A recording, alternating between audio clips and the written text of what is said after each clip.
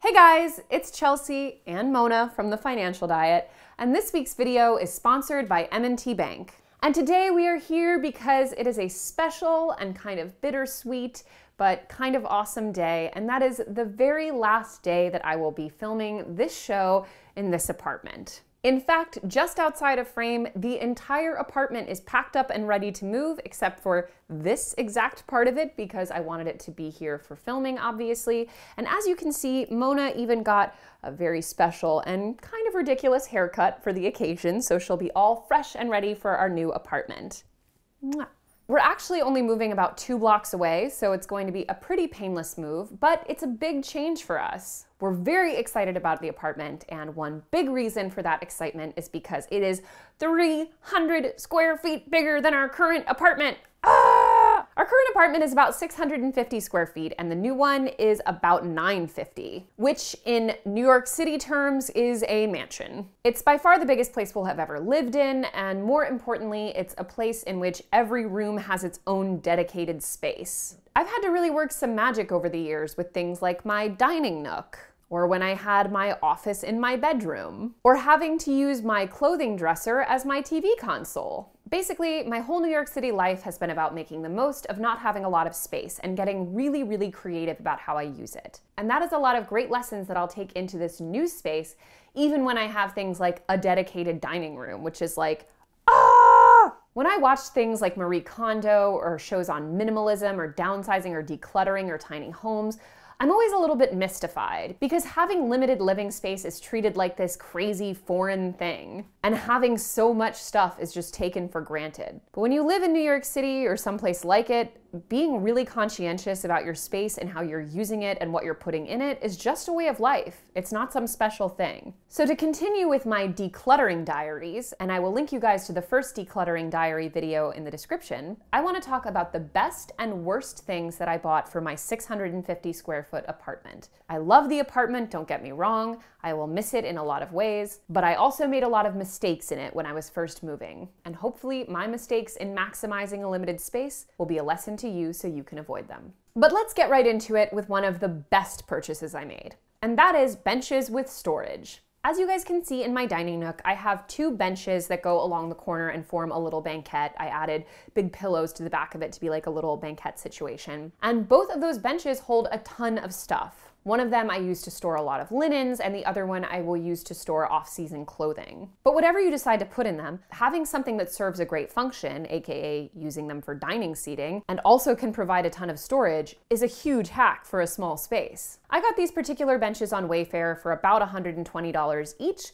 and they have proven infinitely useful. I will be taking these benches to my new dining room, where they'll be going lengthwise along a much larger dining table with 2 chairs at the end. On the sadder side, one of the worst things I've bought for the apartment is non-washable rugs. From this point on in my life, I shall only buy rugs which are machine washable. Now, yes, part of that is because I have a dog, and dogs sometimes have accidents, or they shed their fur, or they barf on rugs because for some reason dogs really love seeking out like soft surfaces such as rugs to barf on, like I guess because they hate us and want us to, our upholstery ruined. But also, even if you don't have a pet, if you live in a small space, it is guaranteed that your rugs will get dirty. Basically, every part of a small living space gets foot traffic, so there's not really going to be any rugs that are purely ornamental. And although we take off our shoes when on our own rugs, I am someone who firmly believes that when you have people over, they have a look going on.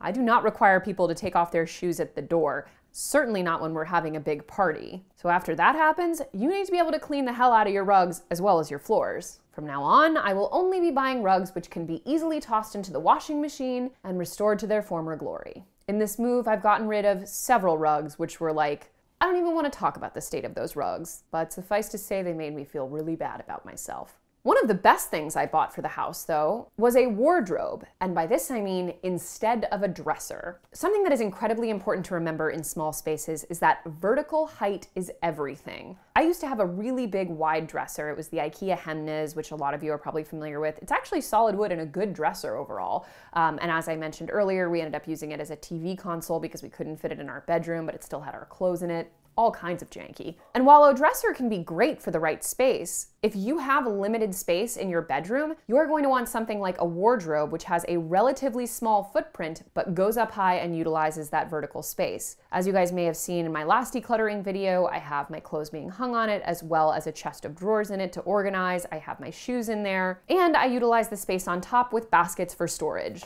things like scarves, belts, etc. I'm also in my new space going to be getting a clothing rack because they also have a very small footprint on the floor and utilize that vertical space. But the wardrobe, again, you can stack things on top of, so it provides several opportunities for maximizing that space. I've never looked back since. However, one of my worst purchases were my useless kitchen tools. Some of you guys seem really into Instant Pots and slow cookers. Frankly, I feel like Big Instant Pot is like paying you guys or something to like be constantly going off about them in the comments section. And more power to you. If you love your slow cooker or Instant Pot, have at it. I don't particularly because I have a Dutch oven that I use for basically all of that stuff, and I really like cooking, so I don't really feel the need to do stuff that I can just let sit all day. I like to be more active and dynamic in my cooking, but also I love my Dutch oven and I use it for everything. So it's just not of use to me. Basically never used my slow cooker. Similarly, I bought a SodaStream in what now seems like a hallucination and have used it approximately 3 times before realizing you have to go to like Staples to get the refillment canisters. I was like very confused about that, but also I don't really have time for that. I'll just get soda water if I need it. I don't even drink that much soda water. Anyway, in a small kitchen, and for New York standards, I actually have a decently sized kitchen, every centimeter counts. Your counter space is precious, your cabinetry is precious, your understuff storage is precious if you have it. So every single tool you bring into your home should be one that you love and one that you will actually use on a regular basis. A good litmus test is, have you had at least 3 occasions in the past few months where you wish you had a tool? Then it's probably a good sign that you would use it regularly. If not, skip. However, in my kitchen, one of the best decisions was rolling kitchen carts. I have 2. I have one that I actually got on the street and then repainted and refinished and all that stuff. It's one of those wooden kitchen carts that rolls. You can see it here. If you guys follow me on Instagram, I post food a lot, and usually my food is displayed on my white kitchen cart. Love that thing. So functional and so useful. I also have this rolling gold basket, which I use to hold the stuff I use frequently when cooking because it's easy to take it where I need it in the kitchen and it's always out for easy grabbing. Anything that rolls in a small space, especially in the most functional room of your home, the kitchen, is incredibly valuable. But back to the bad purchases. Anything made out of melamine/MDF, which is medium density fiberboard. Basically, that stuff that's like particle board on the inside and that gross plasticky stuff on the outside. Couple reasons why this stuff sucks. 1, it's really easy to damage and difficult to put together because that particle board like breaks and crumbles when you're trying to screw into it. When you nick or damage it, usually the surface is paper thin and then you've exposed the like terrible cardboard interior. But also you can't paint it, which is like one of my favorite things to do to spruce up an old item. Paint doesn't hold to it. The only option you really have is contact paper, which I'm currently attempting to do to resuscitate this really janky bookshelf I have. And even then, we'll see how that works. The thing is, wood furniture is one of the easiest things to find on places like Craigslist, thrift stores, junk sales, or even when people are putting stuff out on the curb. And without fail, that good material stuff, usually things like wood, but also things like metal or stone, are going to be infinitely more valuable. They last longer, you can take them apart and put them back together more reliably, and they just look better. There was a time in my life for melamine, but now I love myself, so that time is over. One thing I will say though was a huge, huge lifesaver, and I'm going to get tons more of for the new place, is boxes and organizers for your shelving units. It is so easy for a shelving unit to become like a biohazard zone with just stuff all over it and piles of things or like cramming stuff behind other things. And aside from the fact that it looks like you're in a depressive episode, it also makes it really hard to find stuff or even know what is important to keep. The more your shelves can have individual boxes with various items in them, I'm fond of things like hat boxes and paper boxes because they look cute. The more your shelves can be organized, productive, and pretty looking. Plus, as I've mentioned in a recent video, the more your items are sorted and packed together and therefore have limited space to contain them, the more you will be inclined to sort out what is actually important to keep versus what you can get rid of,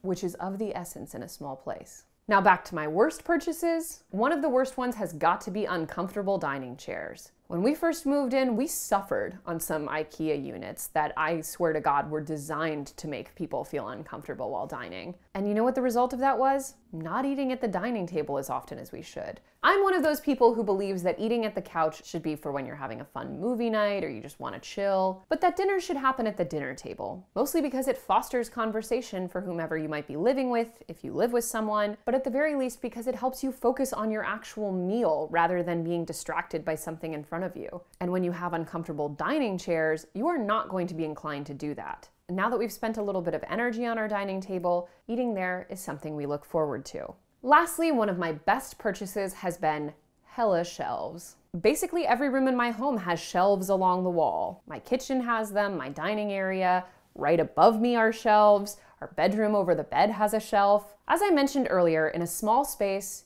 you have nowhere to go but up.